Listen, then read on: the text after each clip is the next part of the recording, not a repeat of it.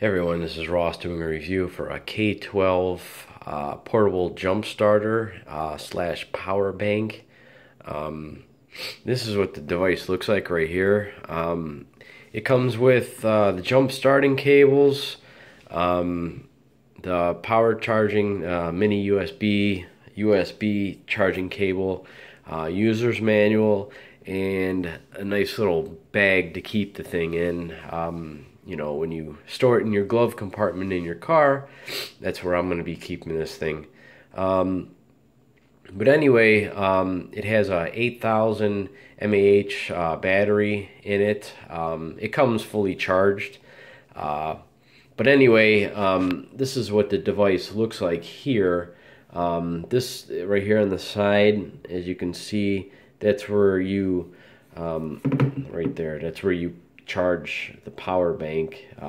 Either you could use your computer to charge it, or with an adapter. You know, obviously the USB adapter with that thing. It doesn't come with one, but I mean, all of us nowadays have a million of those things laying around. I know I do. So anyway, you can use. Sorry, it's upside down. That's the USB output, so you can plug your cell phone in or tablet and charge it. And this is where you would charge, that's where you plug the blue, as you can see right there, with on the charger or jump starting cables. I mean, that's where you plug it into the power bank. And also it has, if you turn on the power right there, you can see that it has 4 bars, or I mean, well, I guess LED lights on. 4 means it's fully charged. And then there's a little LED flashlight at the top, which is pretty bright.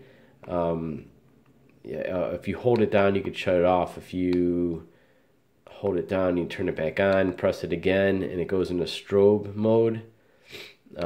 Press it again, and it just flashes. I guess that's SOS mode. And then you press it again to shut it off. But anyway, I tried this on my car. I disconnected the battery and plugged this thing in. What you do is first step would be to connect the red to the positive, and then connect the black to the negative on your car. And then you plug this into the spot I just showed you here, marked with the car on it, which is upside down again.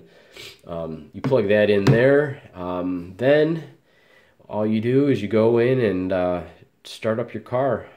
That's all I did. It worked on the first try. And then surprisingly, I just did that earlier today, and I still have 4 bars of power, which I wanted to show you that. And I tried the other day charging my cell phone with this thing, and it actually drained this down to 2 bars, which obviously the quick jump start takes less power than you know, the slow charge of charging your phone. So that's something to keep in mind. And also, there's a note in here that says, don't try to charge your battery unless you have at least 2 bars of power in the bank here, because if you don't, it's not going to work. Trying to think what else there is to point out here.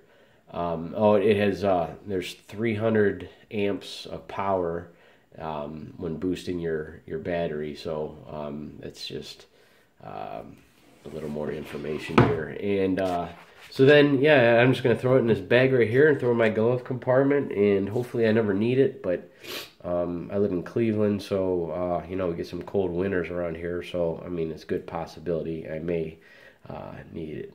But anyway, that's my honest and unbiased review, as always.